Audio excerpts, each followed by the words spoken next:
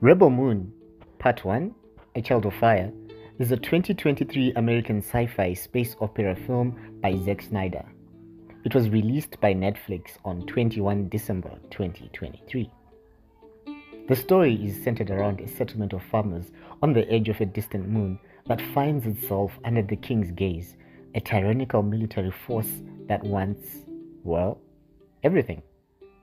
Cora, a stranger living in their midst, becomes their only hope if she can gather up a band of warriors to mount a defense or rebellion against the Motherworld forces.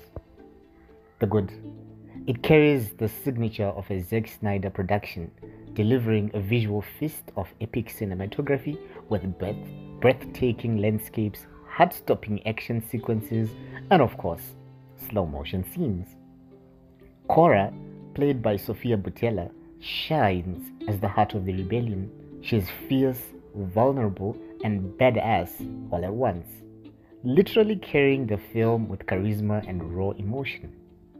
The bad. It is a predictable movie that follows a formulaic trope. It's giving Star Wars meets Magnificent Seven.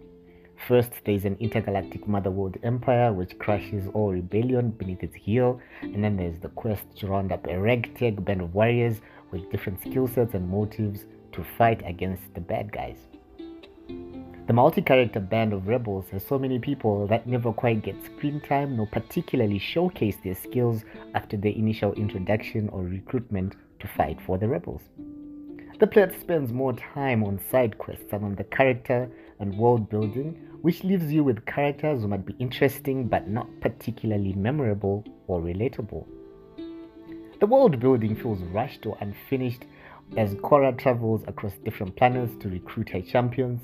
None of the places stand out or seem fully furnished. Can't remember a single name. The ugly. The slow motion scenes are impressive, but that does get a bit overdone. We don't need it popping up every other scene. Cutting them down would significantly reduce the 2 hours 16 minutes of running time. Unlike Star Wars, Rebel Moon is rather dark, not much in the way of comic relief, and has violence and threats of sexual assault that can be triggering. The Motherworld forces seem to be particularly brutal just because they can. Final thoughts. It's not a great movie and it's not a bad movie. Part of it are enjoyable and other bits tedious. The sequel, Rebel Moon Part 2, The Scargiver, is scheduled for release on 19 April 2024. Fun fact, Zack Snyder initially pitched the film to Lucasfilms in 1997 as a more mature take on the Star Wars universe. Have you watched Rebel Moon? Are you a fan of Zack Snyder's signature style?